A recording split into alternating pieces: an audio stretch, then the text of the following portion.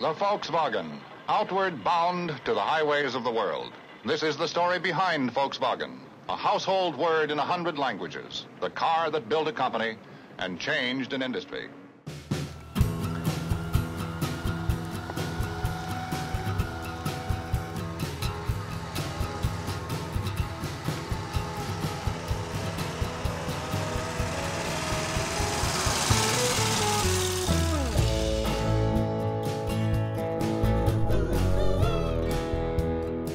It was so omnipresent on every road, in every place of this world you saw it.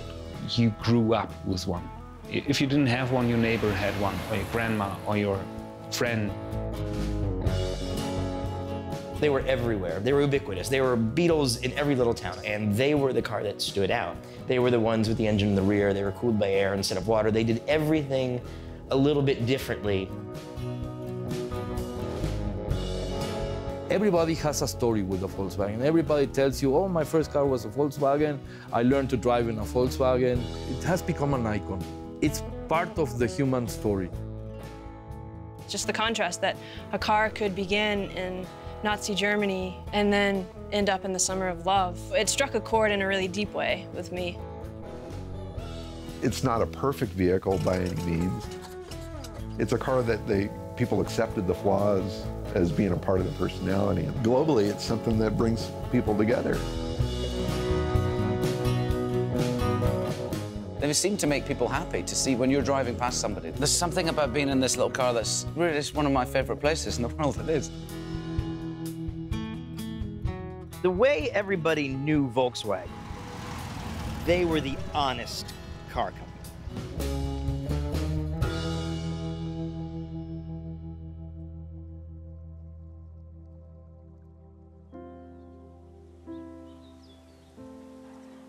When I met my husband, we bought a VW Bug. We moved with a newborn baby, a dog, and a 3-year-old to Montana. Brings a smile to your face. My husband restored VWs just for fun. And it was time to do another one. And we happened to be in town shopping and saw this one for sale. The reason he bought it right away was because looking at it, you could tell it had never been wrecked. So we brought the car over here to the cabin, planning to build a shop here in the near future. And he started working on it. You know, life was good. We retired, we were enjoying doing what we wanted to do. So he did, obviously, he must have done this primer work? Yes, okay. Yeah, he had it right down to bare metal. Yeah. When the doctor diagnosed him, he said, I will not live like this. Make a long story short, in 38 days, he was dead. It was very quick, very unexpected. So the Bug was in the barn at the cabin here, and that's where it sat for the next 20+ years. It just left me kind of in a daze for a long time. You gotta understand, he was not only my husband, but he was also my best friend. We were extremely close. So then it took a long time to get over that, and the car sat here, and... Oh, that turns. That's surprising. Right after my father passed away, we wanted to do something with it. I felt like it would almost be disrespectful if I tried to take over at that point because I didn't have the experience or the knowledge that he did. And it was always going to be something that happened. It just never came to fruition. Well, that's a good sign. It's time to face reality. It's silly to let it sit there and rot. When he passed away, it was in the stripped down form where all the parts were wrapped up in paper and kind of labeled and stuffed in boxes, and he had started some primer work, and that's as far as he got. So for the last, 20-something years, it's just been sitting in her barn, disassembled, probably very sentimentally attached, didn't want to let it go. I could kind of tell that it meant something to her on that level. She was getting a little choked up telling me the story, so finally she decided just go ahead and let it go. I just want it out of here.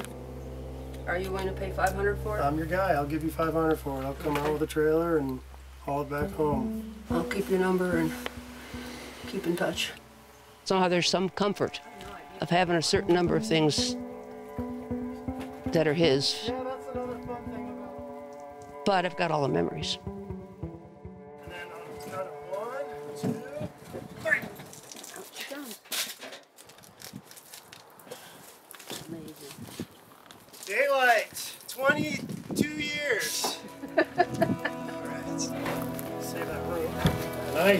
Nice pack rat nest in there. Careful not to breathe any of this.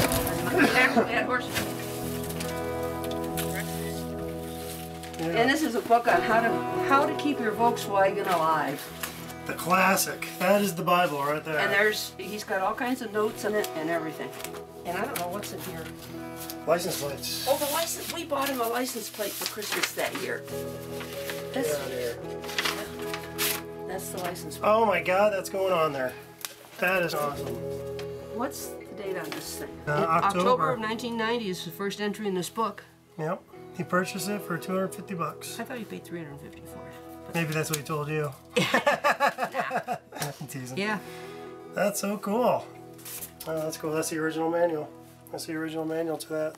It's a 1960 Beetle. How neat is that? Yep, see? August 1959. That's the production date. Ah, Corky. You made my day. Well, good. Well, it's getting a whole new lease on life now. Yes, and I'm anxious to see it when you get it done. I want to be able to restore this Bug and drive it out to her and surprise her with it and show her, Corky, this is what your husband started and I finished it and I just want you to see it and I want to take you on a drive in it. So it means a lot. I've never took on a project that had this kind of a story behind it, and so I'm really excited to do it justice.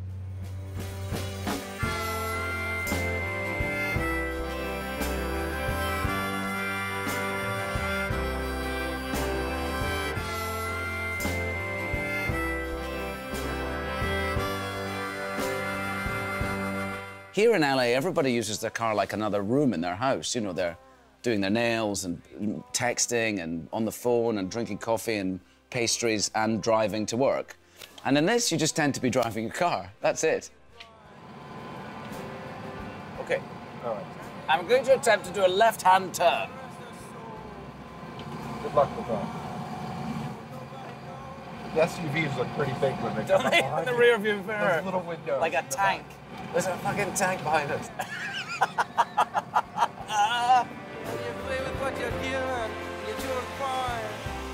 They don't feel like little cars to me. When I'm in it, it doesn't feel like a little car somehow. But then you realize you see one parked up next to some SUV, you know, some monster car that they build here in the States. It is a little car. Try looking at a Volkswagen this way. It's the only small car with a sealed steel bottom that leaves nothing exposed beneath it. And the VW is built to take a little punishment. In fact, the VW is so well put together, it's practically airtight.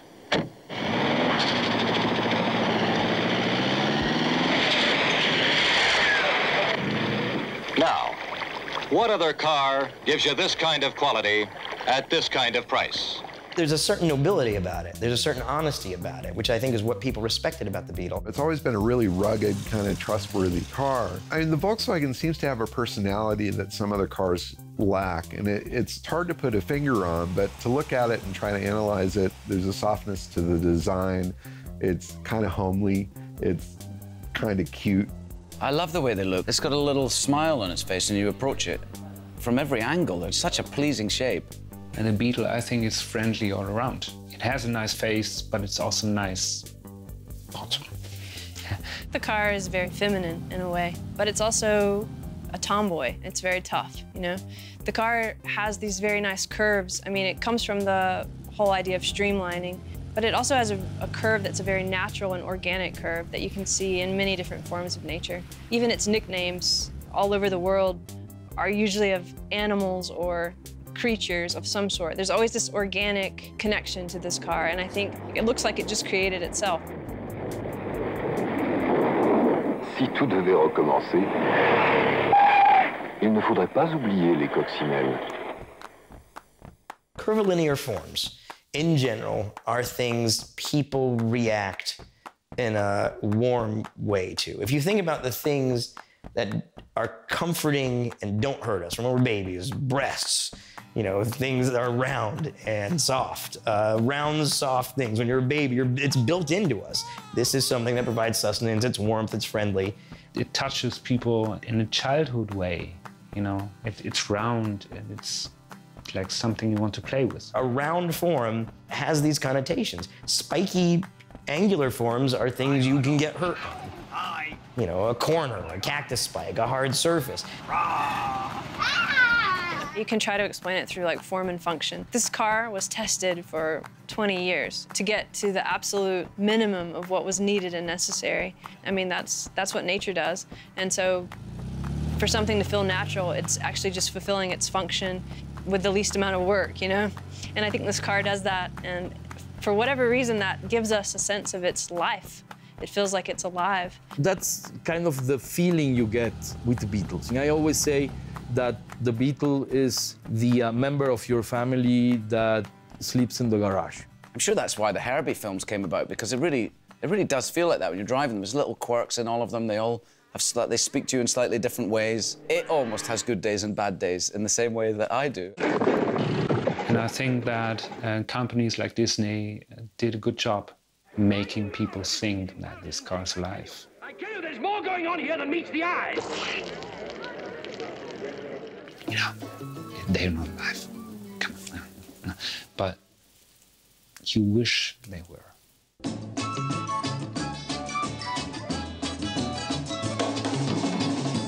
The first movie I ever saw as a kid was Herbie Goes Bananas. It literally is one of my first real memories, and basically just being completely fascinated and enamored with the fact that this car could be a friend. Most people think of a car as being just transportation, but this was a concept that a car could be one of your best buds, and that's something that stuck with me my whole life. For me, it was important to find out what had happened to the original cars during the filming. That was gonna be my new dream car. I had to have an original Herbie. I had to find an original stunt car. So this is exactly what the car looked like when I got it. It was interesting to research how many cars were used for each film. Obviously, when you're a kid, you think there's just one. You know, there's one Herbie that did it all, but the reality of it is there were 10 or 11 cars for the first movie and as many as 26 for Herbie Goes Bananas. And this is an expendable car rigged to tow driverless and released over the cliff by the Apollo.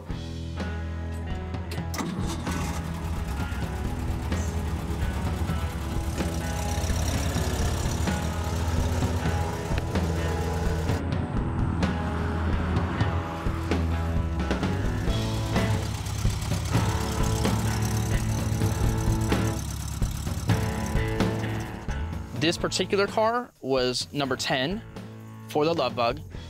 I left all of this stuff exactly like it was when I got the car. I didn't want to do a restoration on this car. I basically wanted to preserve what was here and make the car functional again. The last scene that this car was involved in is sort of what sealed its fate for the Love Bug. You see the car catch air and it goes down a ditch, cliff, whatever you want to call it, and it's basically never seen again. Now in the movie they cut to a tree and the car is hanging from a tree, but that's not this car. My car completed its last stunt when it went over the side of that culvert. Seeing the movie as a child and then revisiting the movie as an adult, it makes you realize how much of a children's movie it's not. There's very serious, darker sort of underlying issues with the movie. I mean, Herbie tries to commit suicide. When you think of a Disney movie, you don't generally think of a character wanting to kill themselves.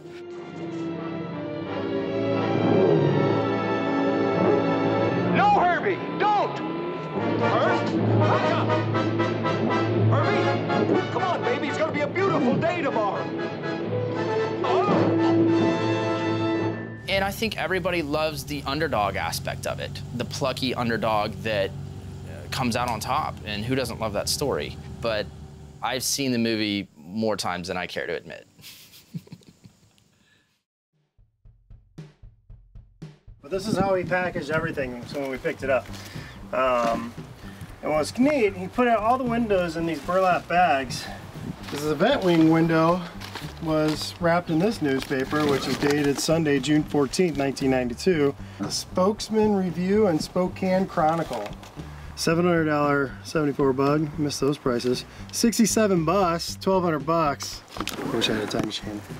This is just a hobby for me. I mean, I'm a garage hack, and I just learn as I go. I'm a tinkerer by nature. I love to take things apart and try and put them back together. And it's just a lot of fun. It's a way for me to kind of get out of the stress of day-to-day life and just get out to the garage and just work on something. And the hunt is a big part of it. You know, there's always that treasure hunting side of you that it's just, you know, takes you back to a kid when you go Easter egg hunting for Easter. It's the same scenario. You just get excited when you start finding them. So anyone got 30 bucks on them? And even if they're a complete basket case, it's still fun to find them and try and extract them. And I'm always on the hunt looking. Palm green, sand green, palm green. I call it more of a resuscitation than a restoration. I'm not trying to get a show vehicle here. I want to get it back to where it's in good drivable condition. It's like a giant jigsaw puzzle because that's ultimately all it is. You're just trying to put all the pieces back together and make them fit and work. So you got a 20,000-piece jigsaw puzzle, it gets daunting real quick. And if you let your mind think like that, you get completely overwhelmed, and it's very easy to lose sight. And that's why you see a lot of unfinished projects out there. One thing I've learned over the years is to take one component at a time. My wife's great. She always kind of giggles and smiles whenever I'm pulling out some Hulk from God knows where. And she loves seeing them too. My wife is from Brazil, and she's grown up with Beetles and buses her entire life. But she's used to it enough now so she knows. I mean, once the parts start infiltrating inside the house, then we got a real problem. And I hope it's gone soon. Do you? Everything tends to stay out in the garage and out in the back of the house and whatnot, and she's okay with that. And she knows that, you know, it's a hobby that I enjoy.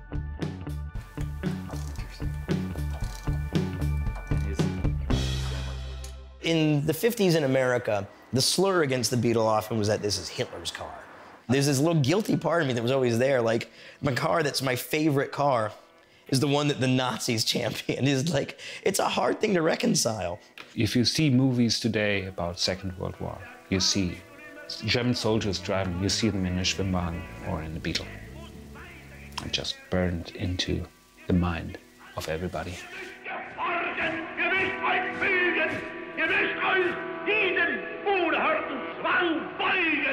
Not only Volkswagen, but Germans as a whole have a bit of a problem with the Second World War and what happened. The Chancellor Hitler at the time wanted a car for the people. There was a new Autobahn system all over Germany, and they wanted a practical, cheap family car that people could afford and that would have a good sort of fuel consumption. Ich freue mich, dass es der Fähigkeit eines glänzenden Konstrukteurs und der Mitarbeit seines Stabes gelungen ist, die Vorentwürfe für den deutschen Volkswagen.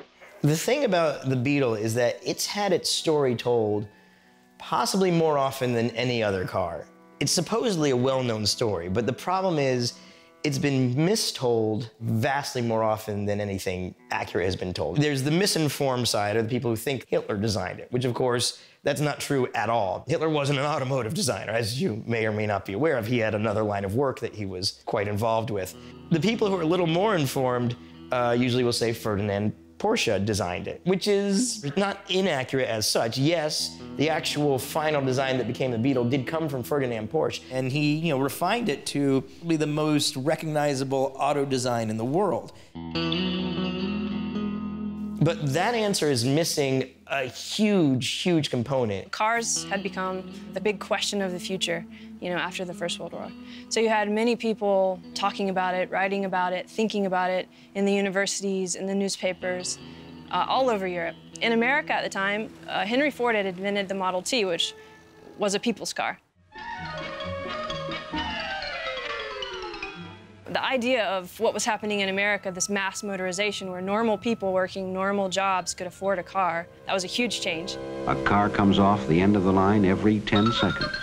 People were talking about that in Europe on many different levels, hoping that somehow they could create a car that would do what the Model T did in America. Ferdinand Porsche did not come up with this concept of the car that became the Beetle just out of thin air. There were a number of designers experimenting with various pieces of this. He's actually working within kind of a collective school of thought, a general set of ideas for what could make a great people's car. And there were some very key players that arguably did more to develop what the Beetle became than Porsche did himself. Some of these people have been almost erased from the historical record. There was a motor journalist at the time named Joseph Gans. He wrote for a magazine called Motor Critic. He was a Jew. You have a very important person, Joseph Gans, writing about it quite a lot and making a big stir about Germany needs a car, needs to motorize a population like America, and this is the future. He himself was contracted by companies to make cars as well, to design things. And when he started designing cars on his own, he would use a backbone chassis, again, something that you'll see later in the Beetle, swing axles, also the later Beetle, engine behind the driver, and streamlined bodies. And if you think about what the early Beetle was, it was all of these things. And he actually called this car the Bug. So we even get etymological names. The seeds of what became the Beetle were there. This was a pool of ideas. And one of the biggest people who input into that pool was Joseph Gans. He was incredibly vocal, and he was unabashed in going for this idea. He had a lot of passion for it. Gans' biggest success was a car called the Standard Superior. And the Standard Superior, if you look at it now, looks a hell of a lot like a very, very early Beetle. The Standard Superior was a little Beetle-like car. It was two-door, it had a backbone chassis, rear-mounted engine, and this car was sold. It was sold, and it was sold under the name Volkswagen, in the generic sense of the name. There's ads from that era, you know, Standard Superior, and it cost like 1,600 Reichmarks, and it was one of the cheapest cars you could get in Germany at the time.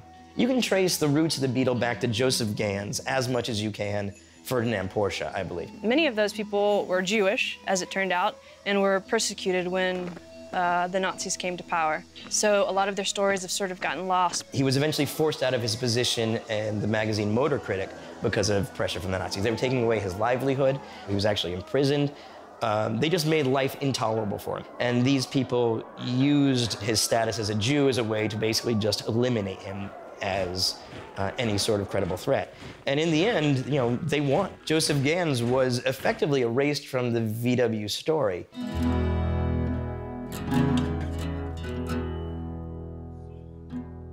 It's a relief, in a way, that seminal in the Beetle's design may have actually been a Jew himself. It's like this thing wasn't entirely, you know, born out of these horrible circumstances by this madman. Germany was partitioned after the war, and the Allies each took a zone. So you had the British zone, you had the American zone, you had the Russian zone, and the French zone. And the Volkswagen factory happened to be in the British zone. So it's a kind of difficult thing to stomach, the idea that Hitler was involved. So I focus more on the British Army going in there and teaching the bloody Nazis how to behave, you know. That's what I like to focus on. Part of the reason why the British were so eager to get it up in production was so the Russians couldn't have it. There was also a big economic need because a lot of Germans now were suddenly destitute, without jobs, without anywhere to go. The British really kind of fell in love with the car. There was a man named Ivan Hurst who was a British officer who found himself in control of the plant at the end of the war, and also unexpectedly sort of fell in love with the car in a way that would forecast the way millions of people would fall in love with the car. It was largely due to his efforts that the car survived the occupation of Germany and eventually was in the position to become a mass-marketed vehicle. The Volkswagen in general is very, very important for the Germans because it meant to forget about the sadness of the war and begin a new economic life again. So the Beetle was like this refugee. It should have been in this timeline that died off. There were so many times it could have just ended there. The Beetle would be this weird thing you'd see in museums. They built a few of these weird Beetle cars in the 30s, and these were the basis for the German Jeeps, and wasn't that strange. But that's not what happened. The Beetle jumped ship. It got into our timeline, and instead of dying off here, it thrived.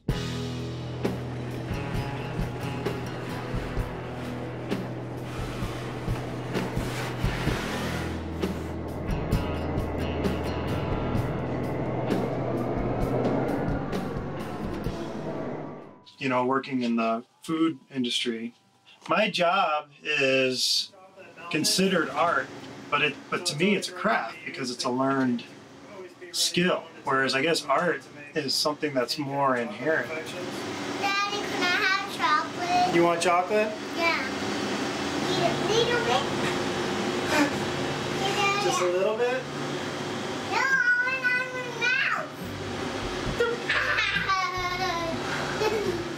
The original color of this Beetle was all black. What I'm thinking, it would be nice, because we want to put the logos on there to really make them pop. If we do two-tone and do white on the lower and black everywhere else, that'll pop really nicely, the Posh logos. What do you think? I want a Posh chocolate. Can you pull that logo off? Yeah, it's going to be a magnet, so we can take it off when we don't need it. It looks like it's painted. Exactly. That's nice. We can do a Posh surfboard on top. That would be neat. I'd love to make a Posh surfboard. So we could either do it like this, or we could do it like this. It's going to be tough. I can definitely match that paint. Daddy. Yeah? Yeah.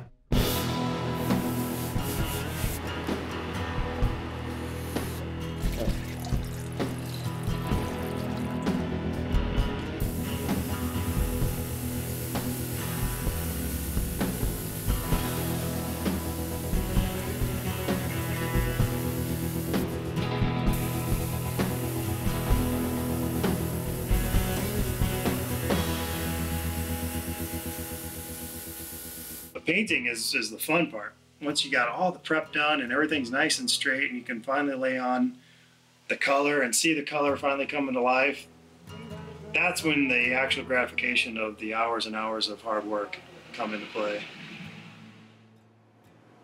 Every time I paint is a learning experience. And what I learned from this experience is I really don't know shit. There's no end to what you can do when you own a car.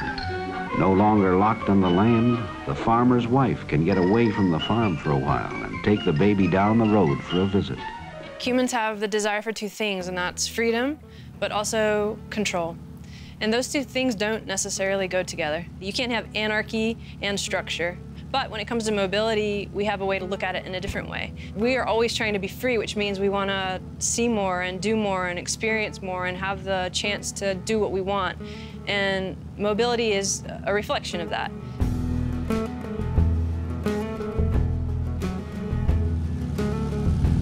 You know, we find ever new ways to explore. First, the bicycle, the motorcycle, the car, the airplane.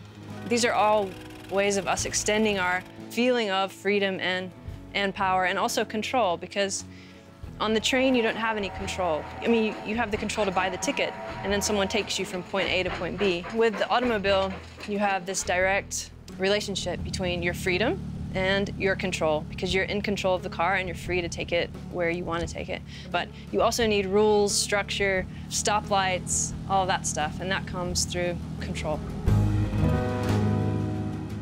With autonomous cars and self-driving Google vehicles and everything else, you know, I feel like we can still sort of hold on to that romantic idea of having the power to go out and drive your own car however fast or however slow you want to go where you want to go. It's an extremely therapeutic thing for me. You know, with all the stress of society and work and everything else, some people like to go play sports, some people go to the bar to unwind. I just get behind the wheel of an old Bug and drive. My first car was a Beetle.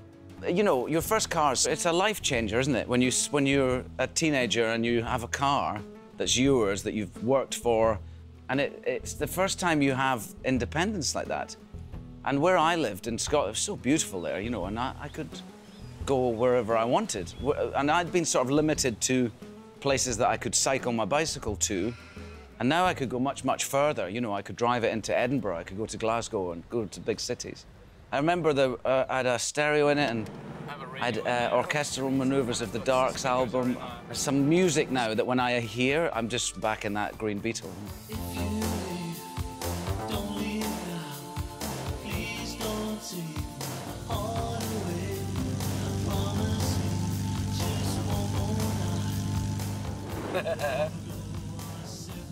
It's just perfect. It's perfect. I've reflected on why do I love this car so much, and I've looked back and my parents had them in the 70s when I was just growing up. There's a picture of my mother holding my brother as a baby, who's 2 years older than me, in front of a red Beetle in Glasgow, I think. And then there's a picture of me as a schoolboy, like 5 years old, standing in front of an orange Beetle that we had. I'm sure that's why I ended up buying one when I was 16, because I love them. I love the shape of them, and I've known them since I was, you know, nothing really, I guess.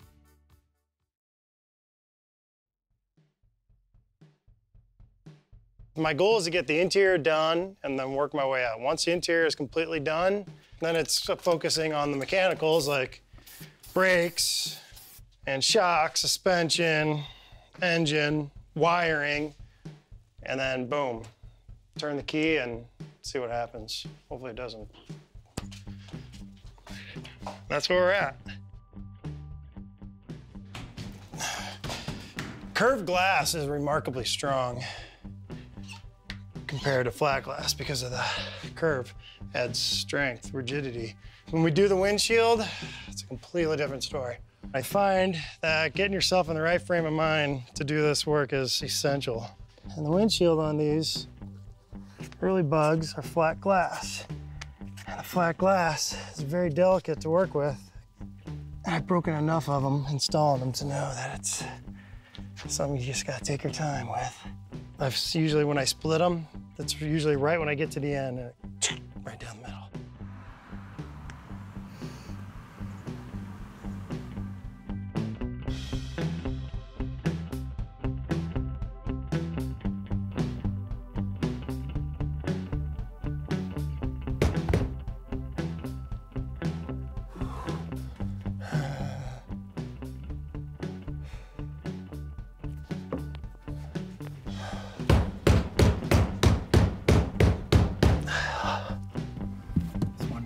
Cord through it.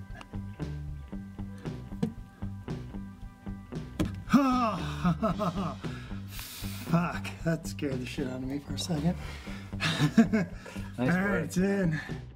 It was 1949, and the Cold War and everything was getting bigger, including automobiles. That's when we arrived, and they couldn't even spell our name right.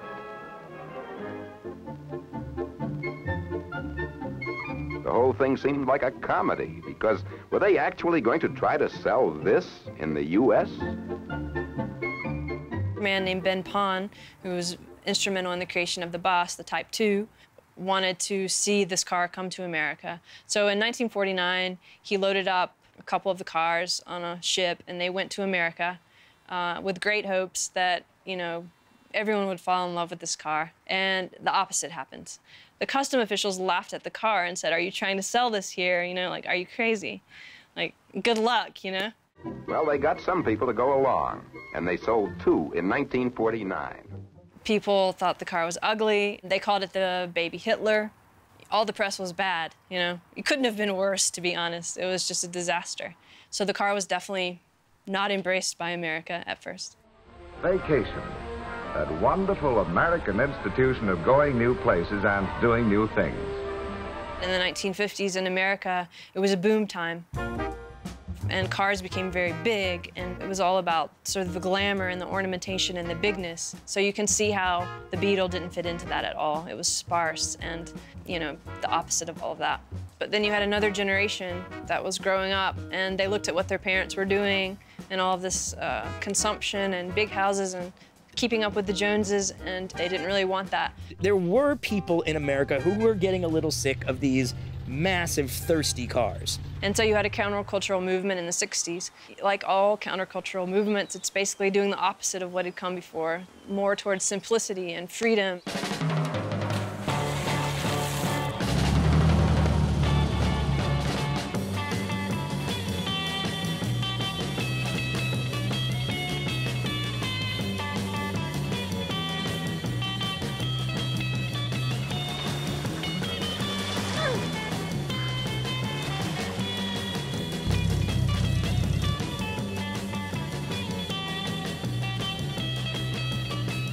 Somehow, the Beetle was finally at just the right point to ride that wave. It was really a matter of timing because it couldn't have worked before this exact moment.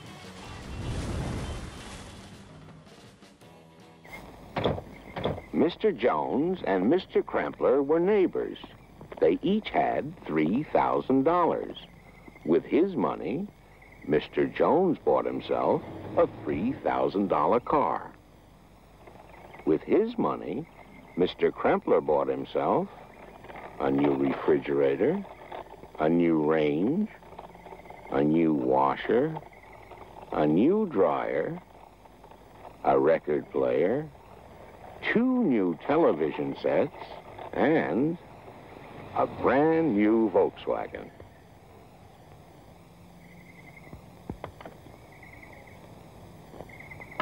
Now Mr. Jones is faced with that age-old problem, keeping up with the Kremplers. Here was a car that was being marketed as different, as honest, as meaningful, and that was stark contrast to all other cars that were out at the time. And that's what they sold themselves on, these very humble ideas of what a car could be. And a lot of this came from the advertising campaign that Doyle Dane Bernbach came up with in the late 50s and early 60s. That was most Americans' first real introduction to Volkswagen. And it was an idea that stuck with them, a concept and a cultural identity that stuck with them for decades. I think they've sort of gotten away from that philosophy of what you see is what you get. There's an honesty about that you don't really see anymore. They would have been happy to tell you it's not beautiful, but they would have given you half a dozen reasons why the look made sense and why it was the right thing to do. And it all would have worked. Nobody does that anymore. You can't get that honesty in a car company anymore. It just doesn't happen.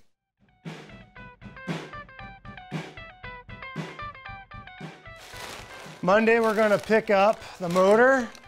It's coming FedEx, and since I'm a resident, they can't get it here because it's on a pallet, so we're going to go pick it up, and that's going to be fun.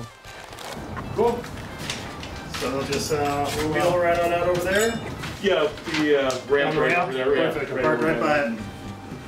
I'll get my best guy on it. Thanks, man. Right on that tailgate there? Right on it. You gonna hold it? We'll find out. Oh yeah, that's no problem. There's no problem at all. That'll actually fit right in there. What's it out of here?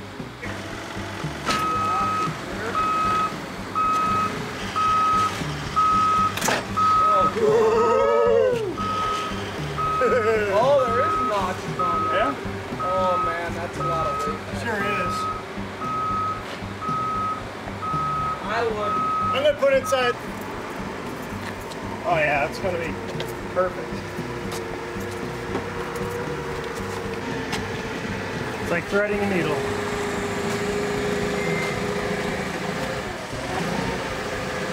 You got 3 inches on each side. Go this way here, this here, okay? Go back that way here, okay? You're in. Got ½ an inch on each side at most. Now getting it out to a whole other matter. That's going to be breaking it out of the crate. It was going to get in my bus one way or another. And it did.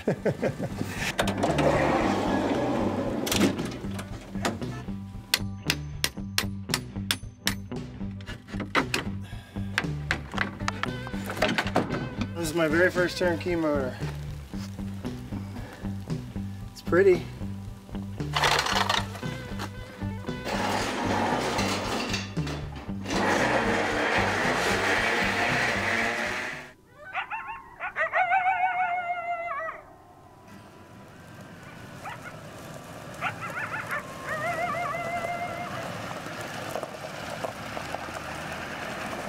Nice to meet you.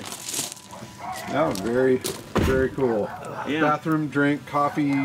I'm good right now. You're good. I'm assuming you probably want to see your car. Kind of a lot. You kind of waited a little while. Yeah. Look at that. Very, very, very, very cool.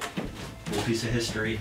I'm dying to get it in the light there and really check it out. This is a 1950. And it was one of the first Beetles that was officially imported into the U.S. And I think it was a total of like 163 Beetles that he brought over in 1950. And this is one of those cars. Here's a copy of the birth certificate. Shows where it was produced, where it came to Hoffman in New York. But this shows the motor number, which 219427. Right there, so 219427. So that's the original engine for this car. That's such a rarity to find one that hasn't had the motor swapped out. It's just, that's really, really, really cool. The car has a story to tell. So it's not just another 50 Beetle, it was one of the first Beetles that came into the US. And the US is a major market for the Beetle throughout the history of Volkswagen. I mean, these first few cars as they came over were the drop in the water that turned into the waves that took it so huge.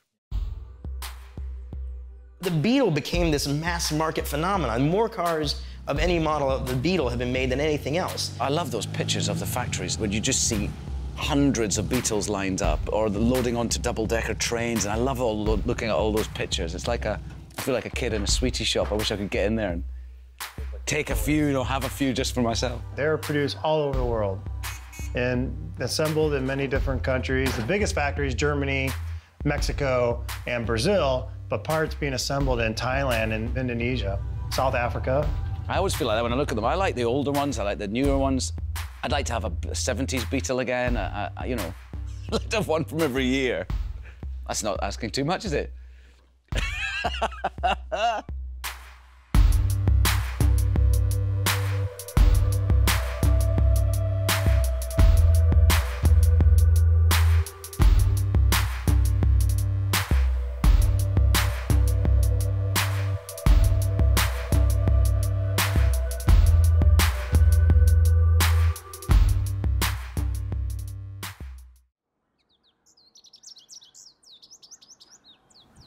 They're really nice. These are really, really good quality horsehair padding, so I'm excited to use these. And these springs are in great shape. Doesn't look like any work to them has been done. Ow! Fingers. That looks good. The original manufacturing of the coconut fiber for the seat padding was done in India. The materials that Volkswagen used in the 60s, especially in the interiors, as they age, they soak up smells and they create their own smell. And there's something about that Volkswagen smell that brings you back. It's maybe the trademark of a video, you know? It's the smell. It's amazing. The petrol tank's not very far away from you. It's right in front of your knees, which is not a great place, I suppose, to have one. But anyway, there it is. So you're getting a little whiff of the petrol, and you smell the oil. You've got all of the mechanical smells that I love and that are in there. It's a little on the musty side. It's probably from the horsehair padding. No matter how much you vacuum, you're gonna have the horsehair padding falling apart and underneath the seat. Losing some horsehair. So I feel like it's a combination of whatever that weird straw horsehair seat fill, gasoline, and rubber. And then all cooked, all gradually cooked by the driving of your car. I mean, it's so airtight in there. All of those smells are just creating this great Volkswagen Beetle smell that when you open the door and get in, you're enveloped by, and smells good. For me, the Volkswagen smell is my childhood. My mom owned a very nice, low-mileage 66 Bug. This was a car that my mother picked me up and dropped me off to school in every single day. And that was the highlight of my day, was getting picked up in that car. The moment I would sit in that car and I would smell that, everything was okay in that moment. It's just an incredibly nostalgic smell.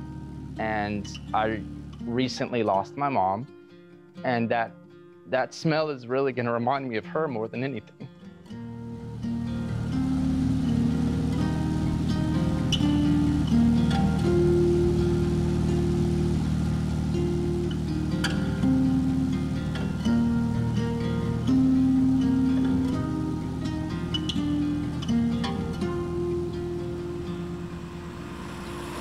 And That's what was so remarkable about this car that I just bought that has 19,000 miles on it, because that car instantly transports me back to my childhood. My parents would take me to Volkswagen shows when I was 8, 9, 10 years old. I mean, I didn't even have a driver's license, and they would drive me 8 hours one way to go to a Volkswagen show.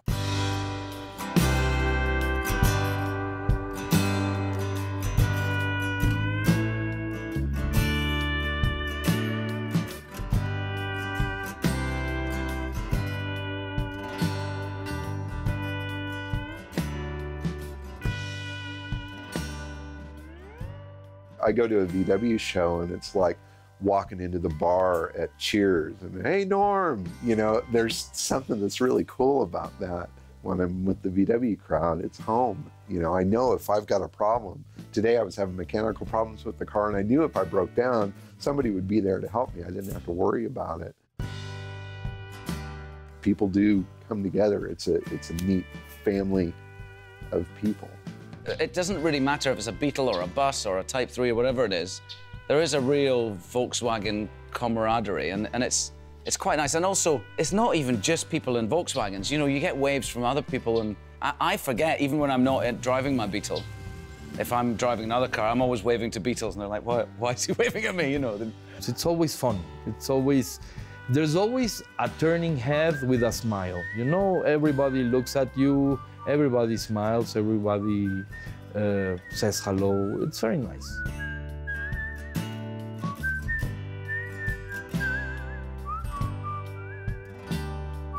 It's a relatively inexpensive hobby to get into, for one. So if you're gonna restore a car, so to speak, or build a kit car or Baja Bug, or go for the cow look, or just to go stock, it's compared to other cars that you could get into, it's still relatively inexpensive. The Beetle pan itself, the engine, transmission, wheels, body, pan of the Beetle, was an independent unit. You could lift the body off a Beetle and have a drivable chassis. They weren't just economy cars. People would have a lot of fun in these things too. The Myers-Manx, the first dune buggy that we think of as a dune buggy, fiberglass body on a Beetle pan, and you had a good time, and it was cheap.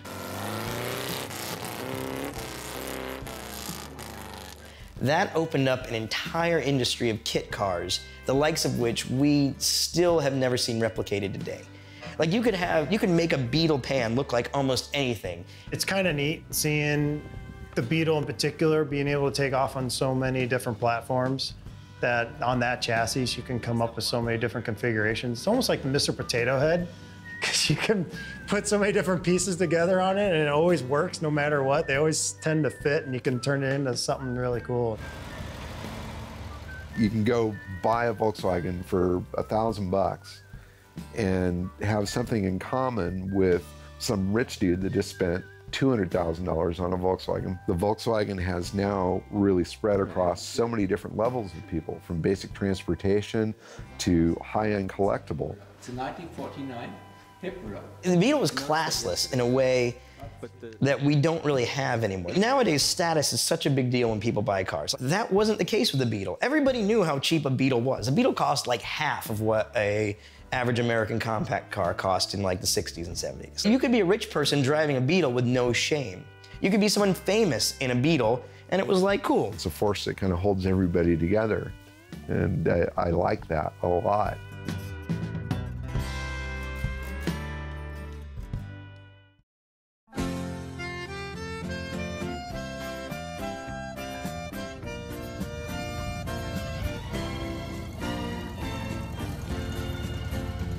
Disseram que ela foi vista com outro, Fusca preto pela cidade a rodar. Você tá dirigindo, Gabriel? O meu trovão. O Fusca foi o meu primeiro carro que eu comprei. Esse carro eu aprendi a dirigir nele depois de 54 anos. Como eu já dirigia trator, foi fácil aprender a dirigir o Fusca. Ela tem, a Regina tem, a minha esposa tem esclerose múltipla, sabe? Então ela até anda no trator, mas sofre um pouco, né? O trator fica incômodo, né? Aí depois eu comprei um Fuquinha aí, ela, nossa, tá feliz. Fez o meu peito em pedaço, Você pondo gasolina nele, tem uma bateria tão boa, nada. Isso é um carro de guerra, né? Nem água vai.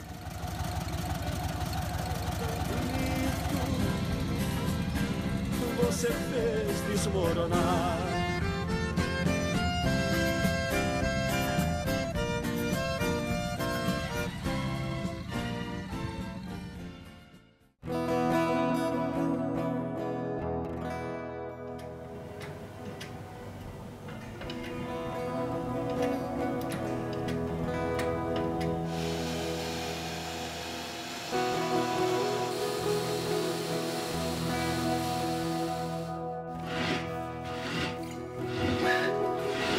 So this is the clutch, brand new, Sachs.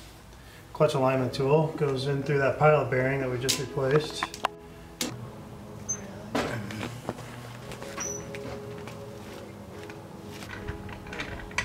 Got it? Yep.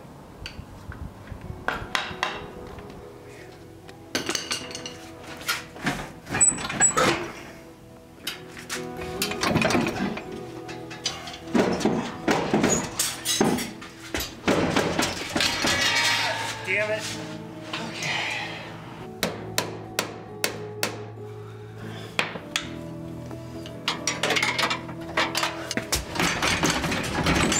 Ah, cocksucker.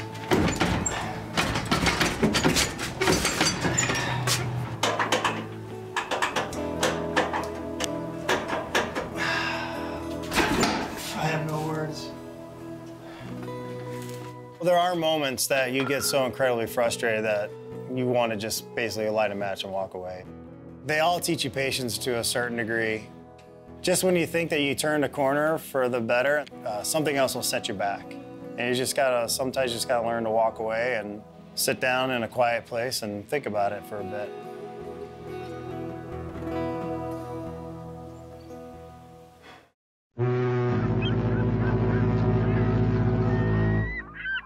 The word came as a quiet announcement yesterday.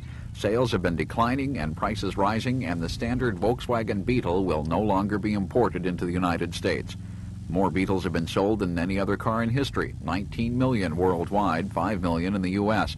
In late 1974, VW started sending fewer of the old standby over so that more of the new Rabbit model, mechanically completely different, could be produced. But the original model, which created the market for economy cars, has ended its 28-year run on these shores. Japanese imports were coming in that were about as cheap as the Beetle, about as efficient, could hold more people, were just more modern designs. And the Bug had been making these incremental improvements for a long time and all of a sudden found real competitors for the first time. Ask for it, you got it, Toyota. Volkswagen was realizing this is what we've got. Subaru, the economy car for today's economy. Frankly, VW just hadn't kept developing aggressively enough to really keep, with the times. When the Japanese market came in and started to take the wind out of the sails of the Beetle, that killed the Beetle to a certain extent in the US market. In '79, it was done. The fact that they stopped making it, I mean, they made them for so long. Can't imagine our car being produced for that length of time. It's unrivaled, isn't it? It only adds to its preciousness, the fact that it's not being built anymore in that form. In Mexico, continued to crank out Beetles until 2003. They continued longer than any other factory around the world.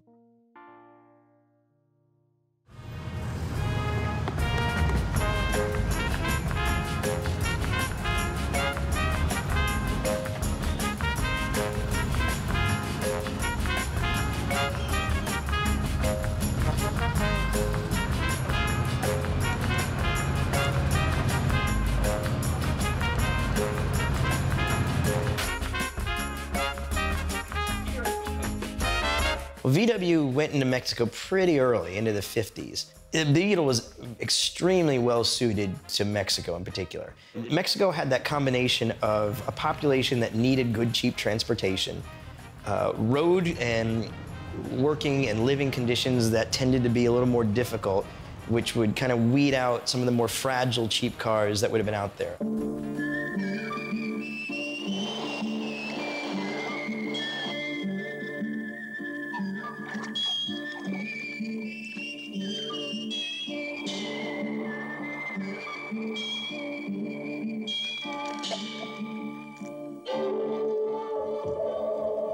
Es bueno recordarlo. Volkswagen, la mejor compra.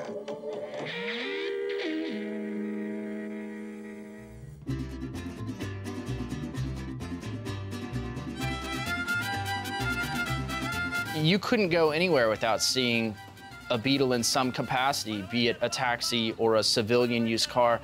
Beetles were everywhere. Beetles are what made Mexico function. You know, it's a big country. Big, hot, dusty roads. So not having to fill a radiator was kind of a big plus. So with a combination of simple, accessible, rugged, common part swapping between the various years, all of these things added up to something that works really well for an emerging country. And you know, the same reasons why it was successful at all is why it made sense as a cab. If you're driving it every day and you want parts available. Like, why would you pick something exotic for a cab? And it makes so much sense that they even overlooked some of the flaws in the Beetle for a cab. Two-door is not an ideal cab, but they always took out that front seat and you just climbed in, piled in the back, and however many people you can cram in there. And it worked. And it worked for a really long time.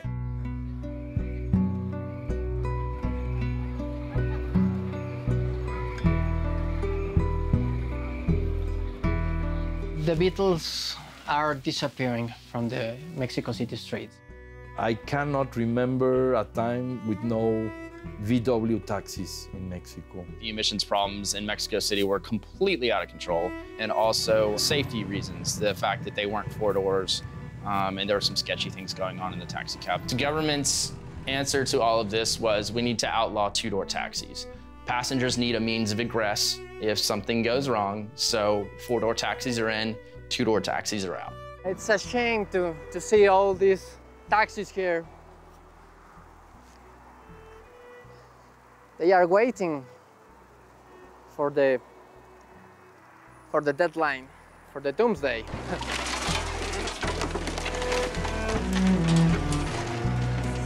There was a lot of bad feelings about the Mexico City taxi.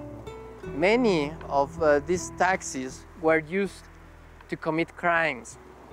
20 years ago, the chances to get robbed or maybe raped in a taxi Beetle was very high. There were a lot of incidents. They're known as express kidnappings. And that's basically where you would hail one of these cabs. They would go a couple blocks, turn down an alley. Somebody would get in. They would put a gun to you and take you to ATMs that would basically empty your account. As long as you cooperated, you lived at the end of it. There's no chances to run away when you are a passenger in a taxi Beetle. The driver locked the door and you are there. It had to come to an end. It's, I guess, part of our story, you know? It's so sad. Like, you had lines and lines and rows of these Beetles that were cars that any of us up here in the United States would gladly own, that we could, if nothing else, use parts from. And these cars were being crushed and stacked. There were rows miles long of these cars that are piled 3, 4, 5 Beetles high and as long as the eye can see, and it just broke my heart. By this point, obviously, they're all off the road. They've already been outlawed. You know, all of the licenses have expired. They're all gone, basically, which has really changed the landscape of Mexico City. You know, there's a certain charm about going down there and seeing all of these little Beetles, you know, buzzing around. And I kept going back and looking at these pictures of these cars getting crushed that were stacked up, and I had to do something about it.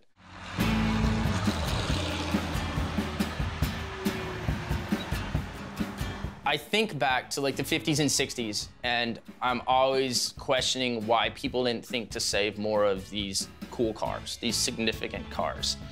And so when an opportunity comes up in present day that I would think 20 years from now, we look back and think, why didn't we save any of these cars? These were an important part of history.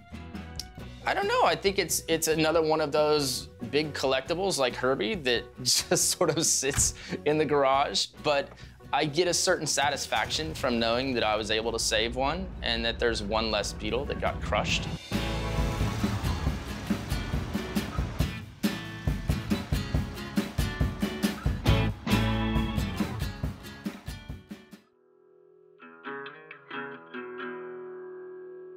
I'm getting nervous about firing this thing up for the first time. Your initial startup on this can go in so many different directions. And you gotta understand, every single system in this Bug was disassembled. So That's a lot of variables right there. Hopefully we won't need that. All right, just put the battery in, crank the engine until fuel makes its way here, and it's got a ways to travel. I mean, it's got to travel from the front of the Beetle all the way to here, and at 3.5 PSI, that'll take some time before it gets there. And then it's one of these. Then once it fires, then I've got to start, you got to run it at a high RPM, and then I'm going to listen for expensive noises. This is it. This is the first startup in over 20 years.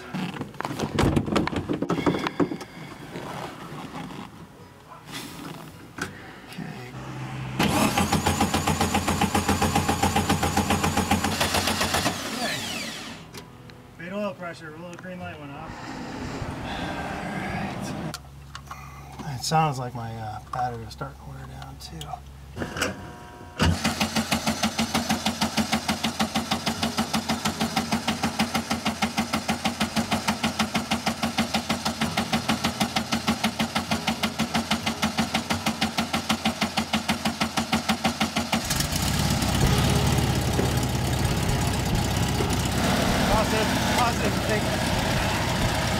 That's just a car. Because that was the first time it had ran in 23 years. That's an incredible feeling to know that you just brought something back to life. You're putting another one back on the road. It's a really good sense of accomplishment. Some of them will fight you every step of the way. Some of them will get back together and get on the road quickly. This one definitely fought me, putting it back together, but we're working out the kinks slowly together. It took enough of my skin and blood and pride, for sure. VW used to be extremely conservative technologically. Basically, they had one fundamental platform that they worked with, and they stretched that platform to everything. It's sort of like there was a split in Volkswagen technologically that happened in the 70s. And this is the split that most of us understand is when VW went from air-cooled rear engines to water-cooled front engines. And from that moment on, that's the break. From that moment on, technology and innovation took on a very different role at Volkswagen.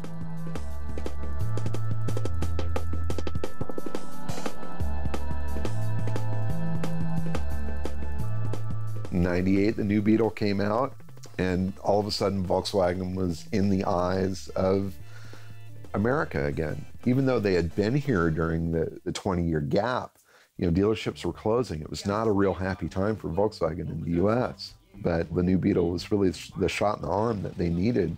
A lot of people rushed out to buy them thinking that they were going to feel those same feelings and smell those same smells. And when they realized it was just like every other car out on the road, I think they were a little disappointed. The new Beetle may look a bit like the old one, but it's not the same car. Nowhere near the same. It was still a neat car, and it still made people smile like the old Beetle did. They added a diesel option on the new Beetles, and it was a good option. But, you know, I mean, they're a completely different car company at this time and a completely different car. Scandal and the fallout over Volkswagen's cheating of emission standards grew today. The EPA alleged there was deceitful software in 500,000 cars. Today, Volkswagen raised that number significantly and tried to restore consumer trust.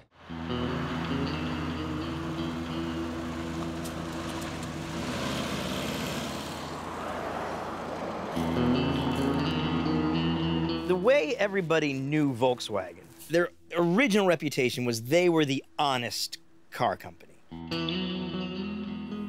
When it was found that Volkswagen was cheating on their diesel emissions, there's a lot of interesting things going on there. For one thing, they sold the cars under the guise that you're doing something good for the environment. You're using less fuel. You know, they were selling these things as clean diesels. That was specifically what they called them. The person who's going to be interested in such a car is someone who gives a damn about the environment, about their economy. And VW's lied to them. There's no way around it. They were lied to by a company. And that's a really hard thing to recover from.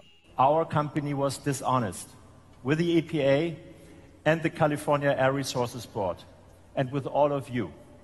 And in my German words, we have totally screwed up. what you've got, your three goals are power, efficiency, and cleanliness of exhaust. And you can't have all three of those. So the question is, why did VW feel like they had to have everything? You can trace back why to a reaction against what VW used to be.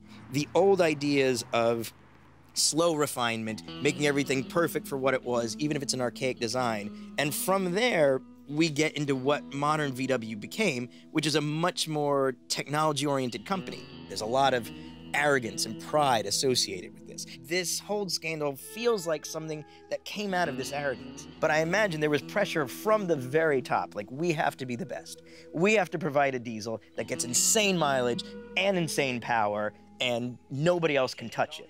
And the thing is, they just hit up against the wall of physics and engineering and reality, and they couldn't quite get there. This can be a chance to really reinvent themselves in maybe a way that they've needed to since before this even happened. Since everyone's conducting a mileage test, we at Volkswagen thought we'd conduct one. So we modified our body and our engine and used someone who didn't weigh much to drive. And we got 84 miles per gallon. Ridiculous? Nobody normally drives like this? That's precisely our point. Nobody normally drives like most of those tests.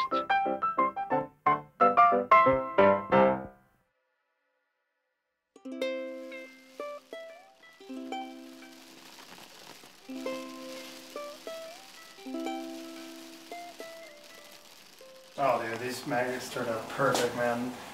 I used the leftover white paint from the door to paint the magnet itself, and then we matched the black in vinyl. So,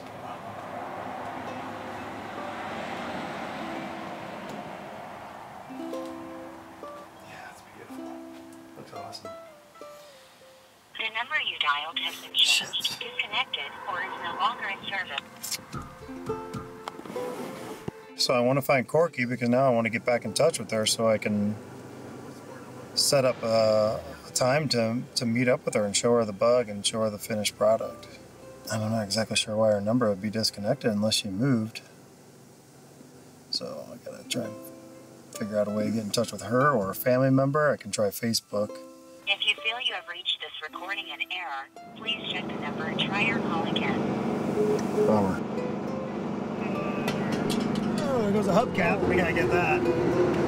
Shit.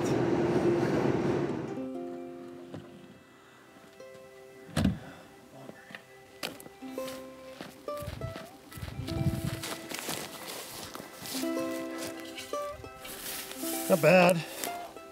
And when I first saw it, it looked like it had a big old dent inside of it, but a little bit of road rash, just some character to it. All right. So moral of the story is keep it at 63. 65, hubcaps go flying off.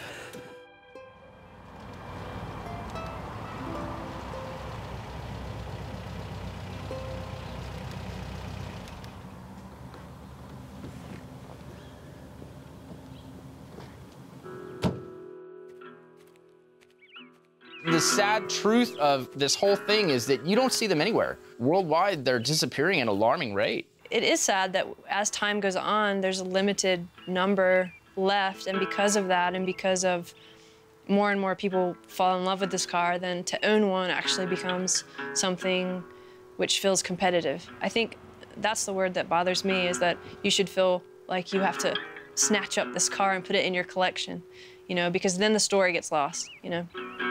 And if you lose the story, then I do think you're losing the heart of the car. Something that was so common is now incredibly unique. How crazy is that in just 40 years? In recent years, scrap prices have gone up a lot. So you've had a lot of the older junkyards in the Midwest especially and up north basically cash out on these cars.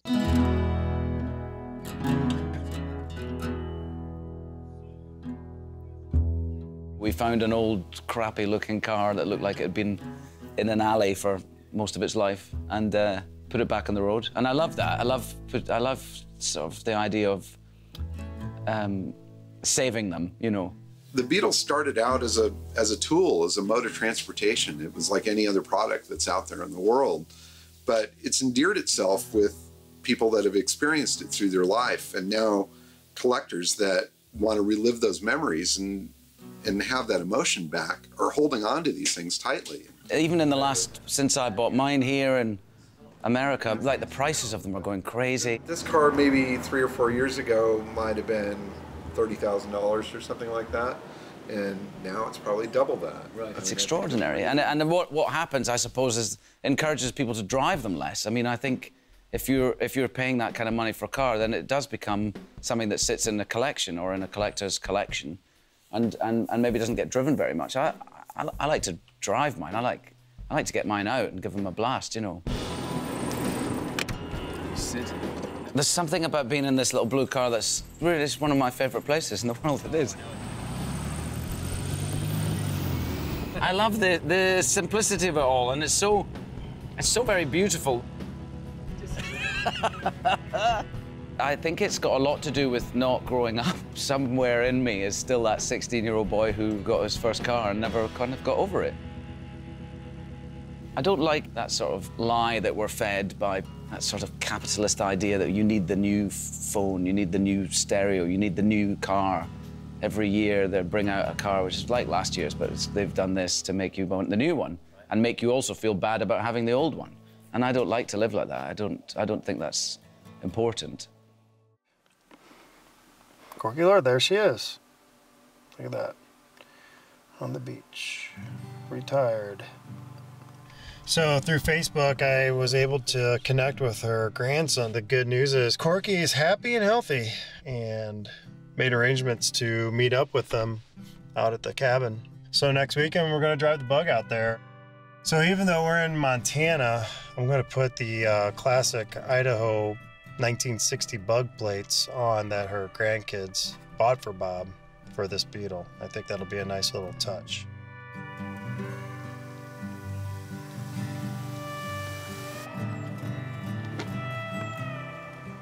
I really hope she likes it. I'm not exactly sure what her expectations are, if she has any expectations. I'm excited to take it out to her and follow through on my promise.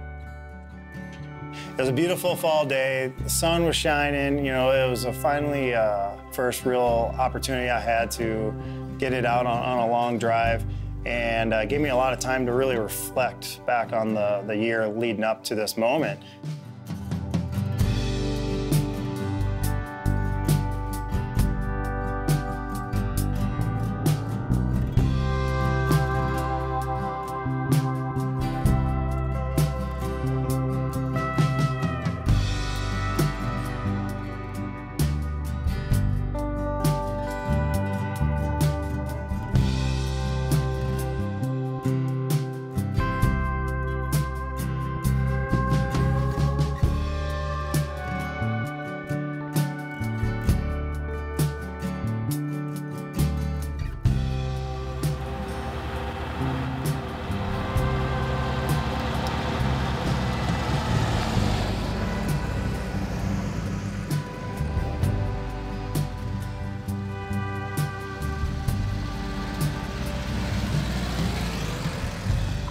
Here it comes.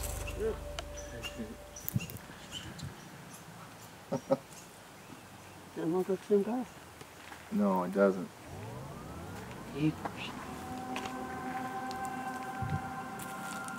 Hey, even the lights work. All right, come here, Mom. Oh. Wow. She likes it. Hey, stranger. Unbelievable. What do you think? It's unbelievable. It's been about a year to the day almost now. Wow. So I tried to reuse everything that Bob put away, everything that he stored for. This is all original to the Beetle. You see, you know, it's got its little marks in it, and yes, it's got fresh paint, but it needed that. Absolutely. The rest of the stuff didn't need to be. It would have had fresh paint if he lived. But if Right. if you do one of those restores where you put everything brand new on it and everything, you bury the history of that car. You bury the history of where it's been. I think it was great for my mom in a lot of different ways. To be able to see it restored and brought back, I think it gives her a sense of closure, a sense of we completed what you started. We were able to find someone that did that. And so I think that just closes that door for my mom. I was feeling nervous about the Bug breaking down, but it didn't. It actually ended up being a pretty remarkable day. The reaction from Corky and Jerry and their family on this Beetle and what it meant to them was worth every bloody knuckle. With all the challenges, all the frustrations went away the minute that I saw the reaction on their face. It's far better than I anticipated. I don't know what I thought, but I'm amazed. I really am. Just a beautiful car. They're pretty cars, aren't they? Amazing. Daylight, 22 years.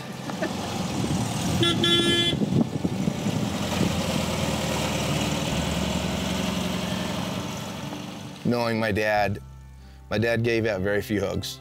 He loved me and I loved him, and that wasn't a question, but he was old school. He wasn't that, you know, always hug your son kind of like we are as fathers. I think Jason would have gotten a hug from my dad.